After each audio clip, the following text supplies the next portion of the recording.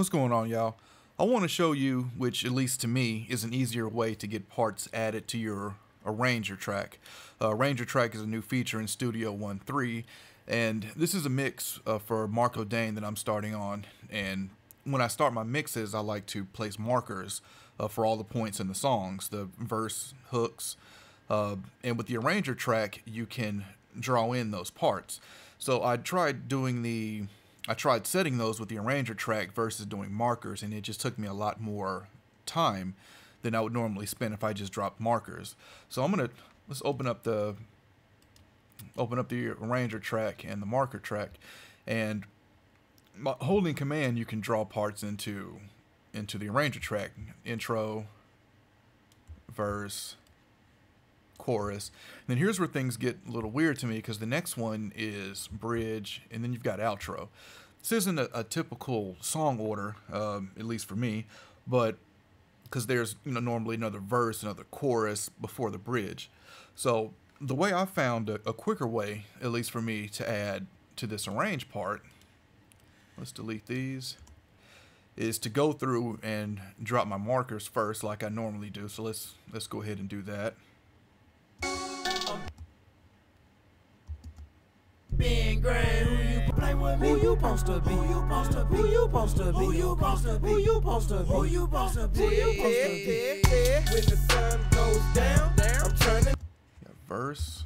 Being grand, work, dedication, and patience. My campaign strong, let's face it. Is it being grand? Who you supposed to be? Who you supposed to be? When the sun go down. Hook. Don't play with me. Who you supposed to be? Who you supposed to be? Who you supposed to be? Who you supposed to be? Who you supposed to be? Who you supposed to be? Who you supposed to be? What's your name? Where you from? Send your resume. Next verse, and this will be. Hey, I'm busy.